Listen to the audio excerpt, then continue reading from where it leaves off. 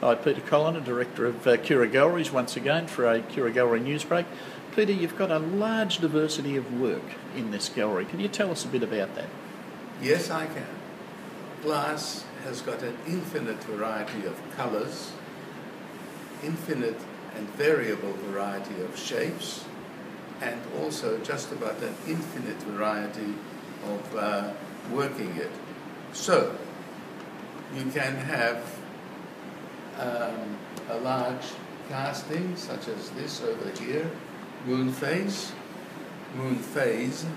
by Georges Lanus, and you can have a small piece such as the one I'm holding here, a little heart. The Moon Phase is cast and heavily worked after that. It's worth $3,000. This little heart is worth all of $30, I think, or this little cast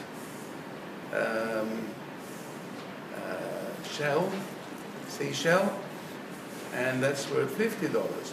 The gallery caters for all sorts of people and all types of people. We want to be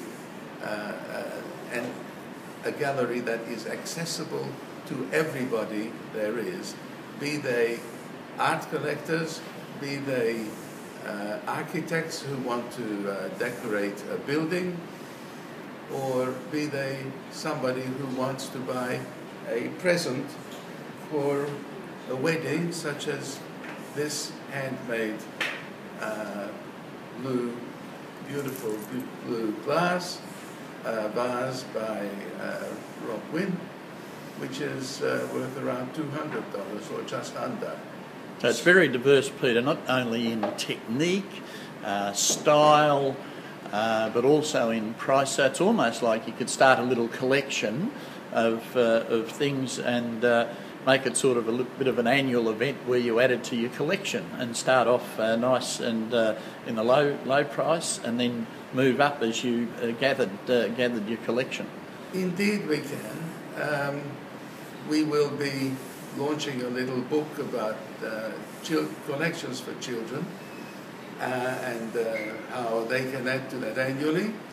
Or we can talk about a gentleman who comes every year to the Australian Open, and whenever he comes, he invariably comes into our gallery and buys a piece, and he's now got in England 10 pieces of Australian glass that he collected over 10 years from us. Peter, obviously with apartments being really popular, especially in Melbourne now, because we've built thousands and thousands of them, do you often find that people look for a signature piece? Not something that's too dear, but they look for something that is really going to be I suppose, a discussion piece over dinner. A focus in their lounge room or wherever. Yes, we do. And signature pieces are abounding in this gallery, and it really depends on your taste, on the color perhaps of the object that you may want to complement your apartment. It depends on just how extravagant or how inextravagant you wish to be.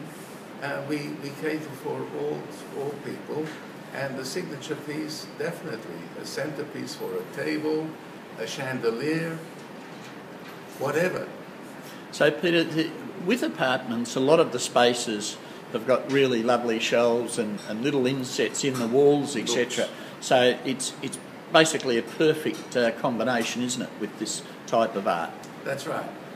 And it's from the point of view of economics, the difference between a piece of art glass and a piece of valuable painting is enormous, and yet the decorative value is often better in glass than in a dark or medium-sized canvas. The other thing is lighting plays a big part in apartments, and so you've got this translucency, haven't you, of the glass art that, Yes. that can really be quite spectacular. Glass art is not just translucent. It can be and has been since the early 1900s used as a light source, not necessarily in the sense of lighting a room, but in giving ambience to the room. And that's a very unknown but a very important application.